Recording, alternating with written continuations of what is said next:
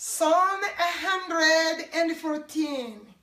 It says, when Israel went forth from Egypt, the house of Jacob from a people of a strange language. We have a psalm here that is going to show us the power of God. God was speaking to me, and he says, tell my people to not doubt me. God is mighty to save. And we are going to see how powerful God is. You see, God is not prideful. He is humble. Many times, he can move things quick, but he does not do it because he is patient. And he doesn't want us to ever think that he's weak. He's very powerful. So this psalm is going to tell us what happened when they moved from the land of Egypt. The Bible says, the sea looked and fled. The Jordan turned back. The mountains skipped like rams. The hills like lambs. Do you hear that? When Israel was coming from Egypt, and when they get to Mount Sinai, actually before they get there, God began to do his show. The sea obeyed him. The Jordan turned back. It made a U-turn. That's how powerful God is. The mountains began to move. Actually, if you go to Exodus 19 and verse 18, I want you to go there so you know I'm not making this up. Now Mount Sinai was all in smoke because the Lord descended upon it in a fire. When God comes physically in a place, these things will happen. We have not seen him move physically yet. We have not even seen him moving his hand physically. Imagine what will happen when he comes down. And he can, and he will. He is coming down in this last hour. And its smoke ascended like the smoke of a furnace. And the whole mountain quaked violently. A mountain moved and shook violently. How much more things will move when God shows up in your life? Your problems are not bigger than a mountain that has been there for years. The Lord said, tell my people to really believe me. So when the mountain skipped and the hills began to move, in verse 5 of Psalm 114, it says, what else you all see that you flee? Oh, Jordan, that you turn back. Oh, mountains, that you skip like rams. Oh, hills like lambs. Tremble, oh, earth, before the Lord. My Father, I pray that we, your children, will have understanding of your power. Let your power be felt. Let your children feel your power. I command every doubt, every spirit of unbelief to leave us, your people, in the name of Jesus. We've got to believe if we are going to see the miracles. Do you remember that one place in the Bible? Jesus could not do any miracles because of their unbelief. So this morning, we make up our mind to believe. And only believe. That's all he asks us. My people people, believe me, you're going to see miracles, signs, and wonder. We've got to destroy the stronghold of doubts. When God says it, like children, we must believe it. And we must get hold of God's promise and stand upon his promise and believe it. We are going again to talk about demon-free zone. God has begun to move to clean his house. Revival is coming, but it's beginning with his house first, which is his church, his people. And he's training us, his army, to move in miracles, signs, and wonders, to get rid of the demons that have been invading and infesting his people. We will do this whole week. We will study deliverance based on the book of Mark. Yesterday we did Mark chapter 1. And can you believe that even talking 40 minutes, we did not finish the whole chapter 1, because there are many more miracles of deliverance that Jesus did, and we are drawing the lesson from this miracle. He wants me to teach you how to do deliverance using the scripture. Mark chapter 1, in verse 29, we see that after the deliverance in the synagogue, Jesus and the disciple, they went to Peter's home. The mother was sick and Jesus just healed her instantly. You cannot find a place in the Bible when people came asking for healing and they did not receive it. You cannot find where people were demon-possessed and Jesus failed to set them free. So it's God's will that every person be free. Now, if there are people that you know, and I'm sure you do, your siblings, maybe your parents, maybe your spouse, maybe your co-worker, the people that God will bring in your path.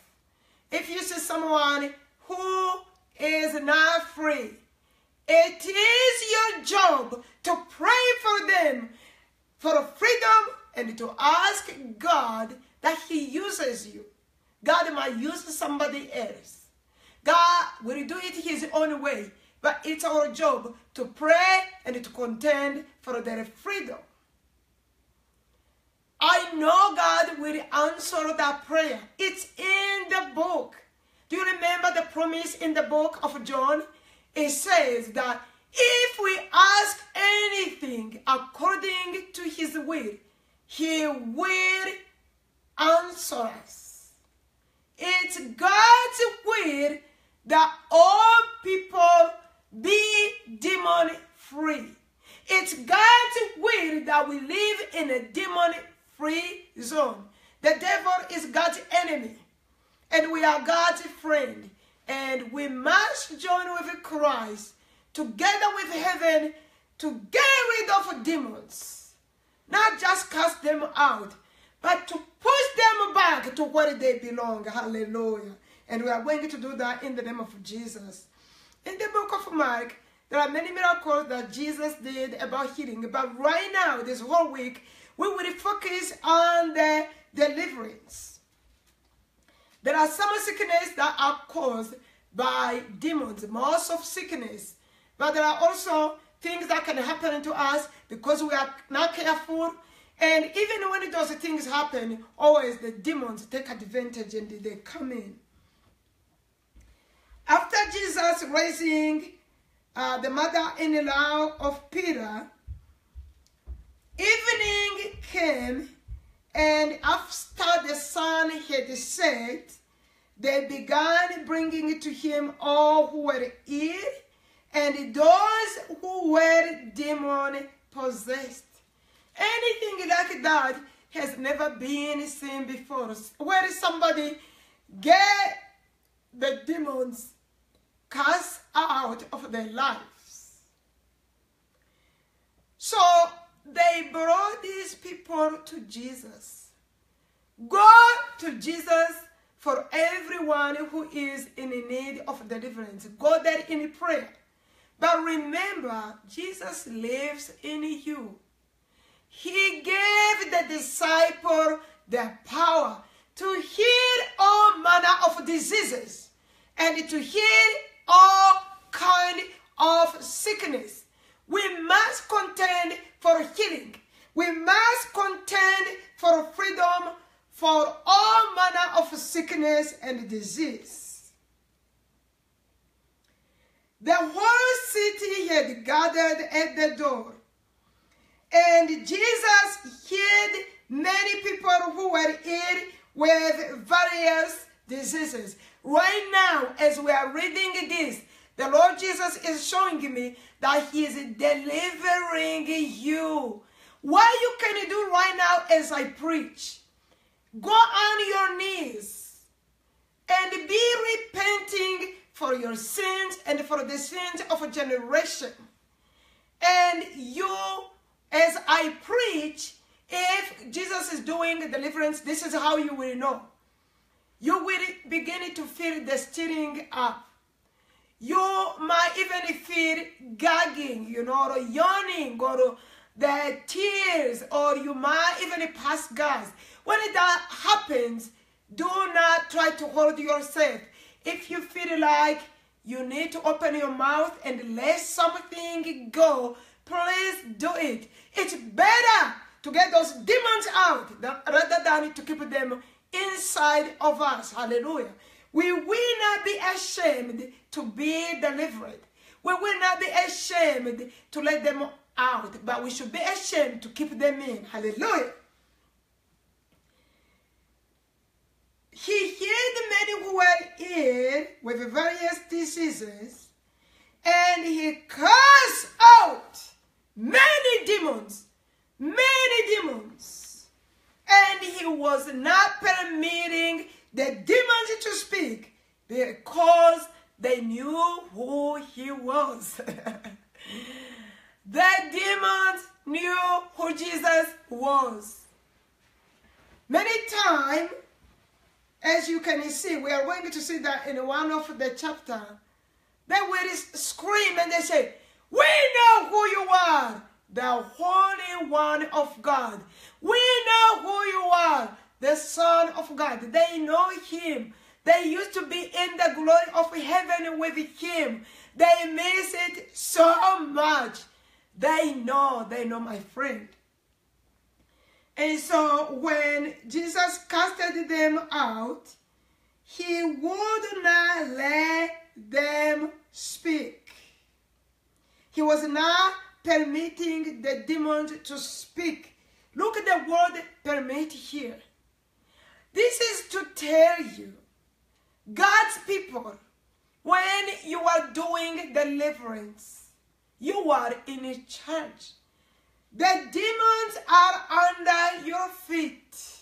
It's a great thing, but we are not going to be grateful.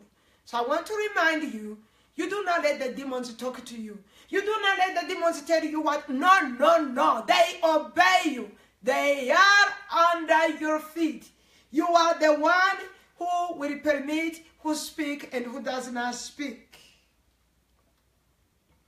In verse 35, we will just look at that very quick. This is where Jesus got the power. He will go and spend the night in a prayer.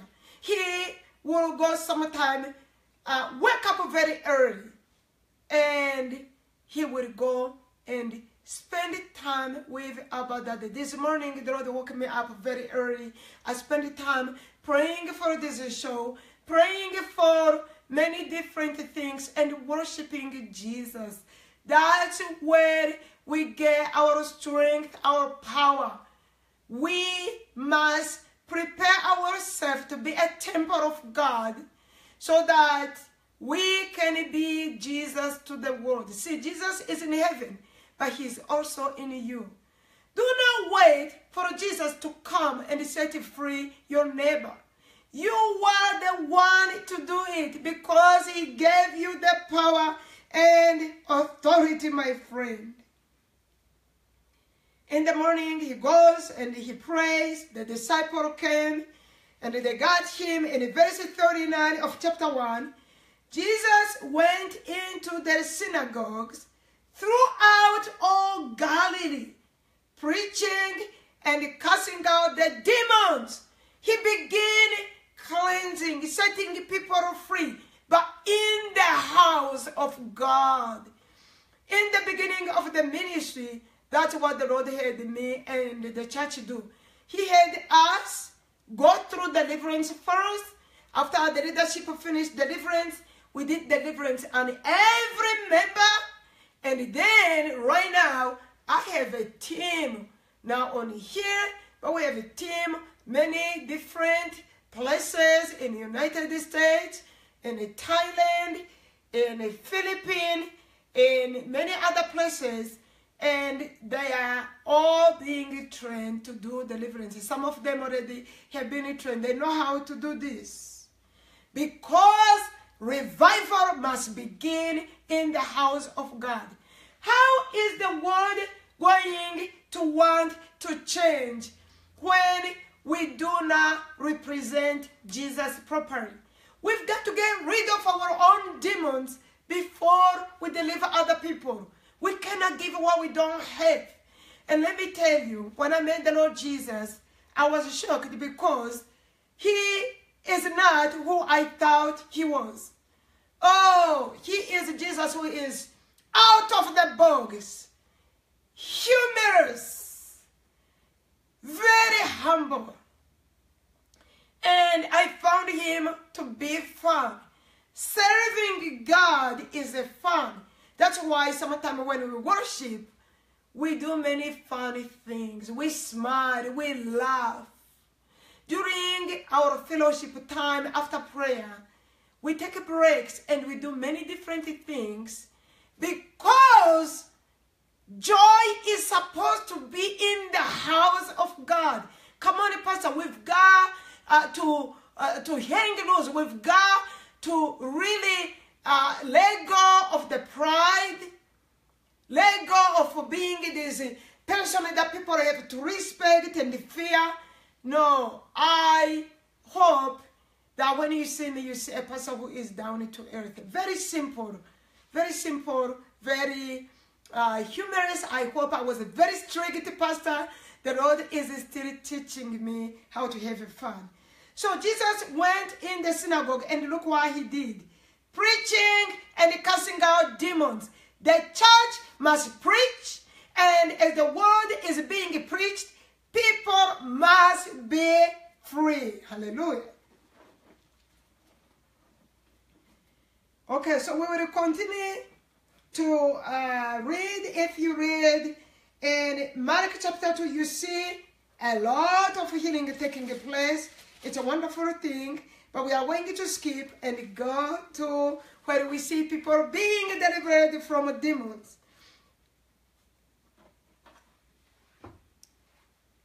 Now, let me tell you, the Lord has given us enough power.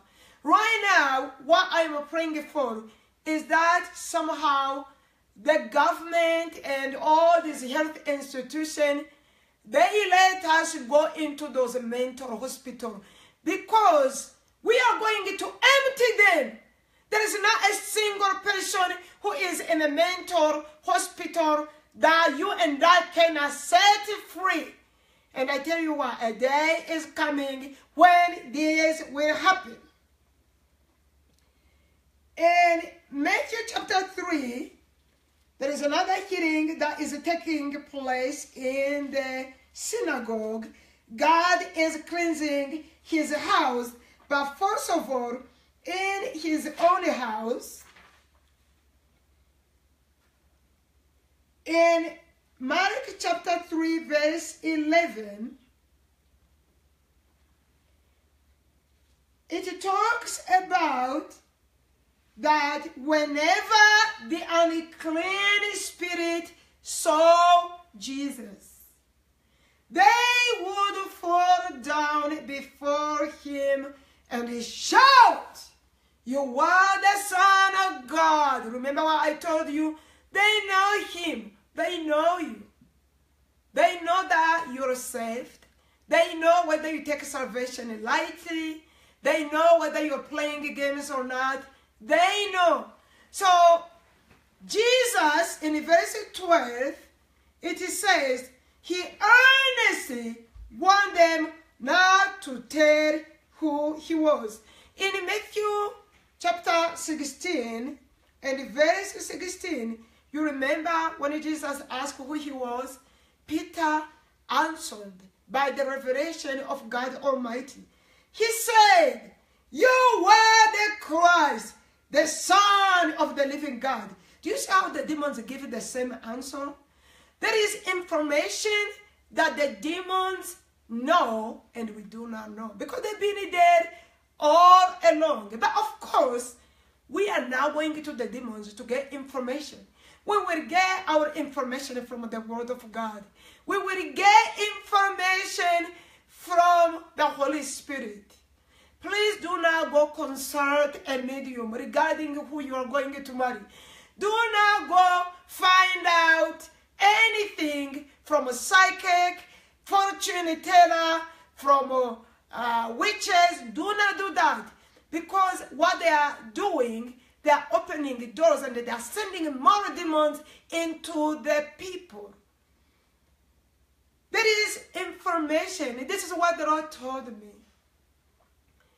There is information that he does not want people to know at times, because if they know prematurely, people will not be able to endure. It's too much.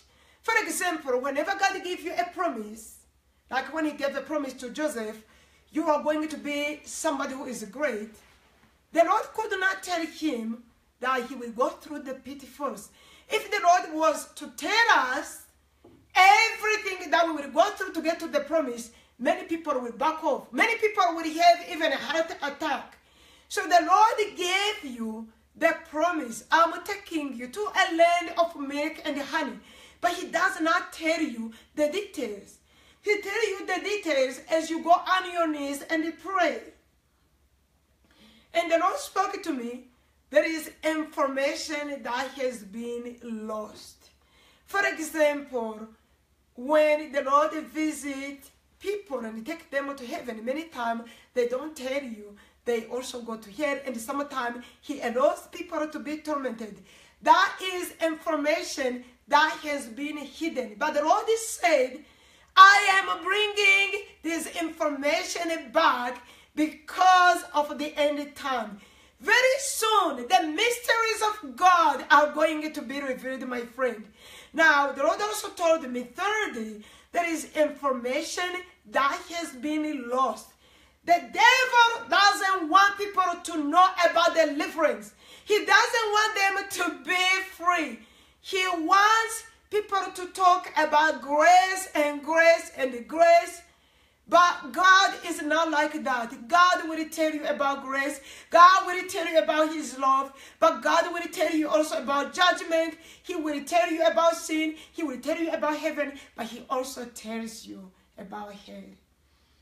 And so the Lord earnestly warned them not to tell who he was. Oh, my friend. The demons can know something that is the truth. But as you go a little bit further, in Mark 3:21 through 30, you can see that there are people who are supposed to know but they don't know. For example, in verse 21 and 22, it talks about how the scribe came down. Usually the scribe and the Pharisees, they said, he is possessed by Beelzebub. He casts out the demons by the ruler of the demons. Wait a minute. The demons know that Jesus is the Son of God. They know that Jesus is God. But the people in the house of God, the Pharisees, the priests, the ones who the information actually was coming to, they deny him. They believe lies. We have to be careful even in the churches today that we always know the truth. We believe the truth. We have to search Scripture. We have to dig. We have to ask God to give us the revelation of Jesus Christ, because there are many people who are in here because they took Jesus like their body. They took him as just a friend. They can do anything they want. He's going to understand. We have to know him correctly, and we have to understand the Scripture correctly. Isn't it sad that the demons will know some right information that God's people don't know? I do believe that we need to really stand up and contend for all this knowledge that we are supposed to have that we do not have. Why don't you have that knowledge? Why don't we have it? The Bible says, seek, you will find. But when you seek in the Scripture. Do not go to the medium. Do not go to the psychic. Do not go to this website and that website, because sometimes there is information that is forbidden for us to know yet. So we see that they start calling Jesus someone who is possessed by the devil. When you are in deliverance ministry, the enemy is going to raise up people to come against you. They will persecute you like there is no tomorrow. But my friend, do not go back. Do not be afraid. Do not give up because of persecution. You are doing this for Jesus. We are doing this for Jesus. And they said all kinds of lies, that he cast out the demons by the ruler of the demons. Let me tell you the truth. If you go to a church that casts out demons in the name of Jesus Christ, pray for that church and never come against that church. Because no one can cast the demons in the name of Jesus and they live if they don't have the power of God. There are many times that people go cast out demons, but they don't move, they don't shriek. You remember yesterday I told you about the manifestation of demons? It's very important that before you cast them, they shake, they move. How do you make them move? How do you make the demons manifest? You speak the word of God with power and with authority. And sometimes they are very good at hiding. So I'm going to give you other weapons that you will use to make them manifest. Okay. In this church, the Lord has given us the fire. And each one of us here, we have the fire of God in us. When people come to our church, we impart the fire. This fire is very strong. Can you imagine when you pray every single day, at least 4 or 5, 6 hours? The Lord gives you the power and you're living according for Him. He will give you the fire. This is what we do. You bring your hands like this. So I want you to do this right now. And then I put my hands on the top of your hands. I don't touch you. For the reason I will explain later. And I give you fire like this. I can pray in tongues. I can be quiet. The fire begins to come. Right now, I would like you to have your hands like this. And I'm going to give you the fire. Holy Lord Jesus, I pray and I ask you to release your fire over your people. I pray for the impartation of the blazing holy fire of God. My friend, close your eyes. If you can, go on your knees, but keep your hands up like this. Put your hands together. And what Jesus is doing right now, he has put his hand on top of my hands. So it's basically Jesus' hands imparting the fire, the power into you. I release the fire of God, the blazing holy fire, strong and raging fire of God into your people. Release your fire, oh God, from head to toes. Release your fire. I command sickness and disease to leave you right now in the name of Jesus Christ. Someone on the right shoulder, the Lord is healing you. Receive the dunamis healing power of God. Your neck. Dear Lord Jesus, I thank you. I give you praise. The Lord is giving you a massage on your neck. He is healing you. Straighten up. Give him the glory. Thank him. He is a good Father. And he gives that which is good. I release the healing power of God into you from head to toes. Your back is being touched by God Almighty. Straighten up as he touches you. Feel his heat, feel his power. Father, I ask you that you heal the incurable diseases.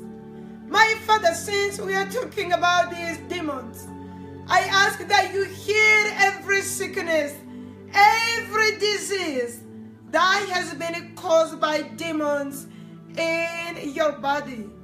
I declare that your body, from today forward, it will be a temple of the Holy Spirit. My Father, remember the price you paid. Remember each name of those who are watching this. Remember each one of them. And I ask you to cause the sickness caused by demons to depart in the name of Jesus Christ. I rebuke you, Satan, in the name of Jesus Christ. The Lord rebuke you. The Lord rebuke every spirit of infirmity. The Lord rebuke every sickness and disease. The Lord destroy every works of the devil in your body. My friend, you are God's own possession. You belong to God. You belong to God Most High. And I ask the Father to make you whole from head to toes, to make you whole, body, mind, and spirit, in the name of Jesus Christ. Stand up. Let's worship him. Let's give him the glory. He is worthy. Lift up your hands. Oh, God's people. The Lord is moving upon us, upon you. He is empowering us to endure, to go on, to carry on the calling. You will not give up. The devil will give up, but not us, not his people. The Lord is giving you the strength of David. You will fight mighty battles. You will run and not be weary. You see, God does not give up. The Holy Spirit does not give up. And I pray for the impartation into you and into your spirit to be like him, to not give up. His power is real. His power is raising you up to be like David. You will slay giants. Not with chariots and horses or physical weapons.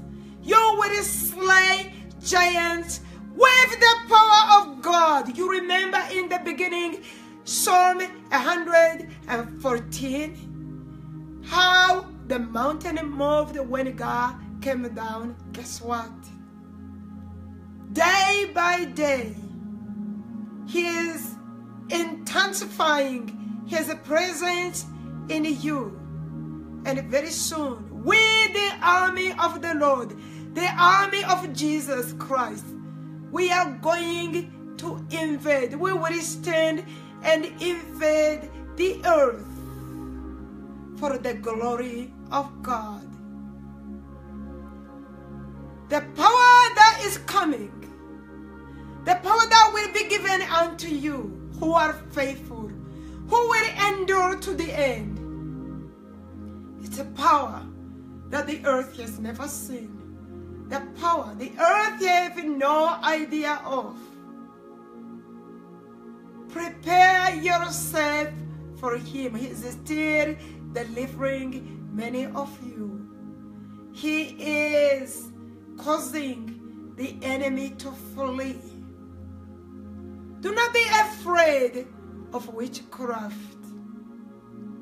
Just see to it that you be Jesus, that you be his. Greater is God in you than the devil in this world. Fight a good fight of faith. Do not give up. Do not give in. The Lord will stand with you even when persecution comes. He wants you to endure. It's not possible to work with God and not make enemies. It would be bad if the devil is happy with what you're doing, but he's not happy. That's why the turmoil, the shaking, the persecution. Persevere. We are going to reach our goal. We are going to reach our destiny. We will be free. And we will set God's people, not only in the United States of America, but all over the world. People are going to be free from curses and witchcraft and demonic power, sickness and disease. And they will all give glory to God. My friend, I must stop here today. I love you. Tomorrow, do not miss. We will talk again about demon-free zone. Thank you.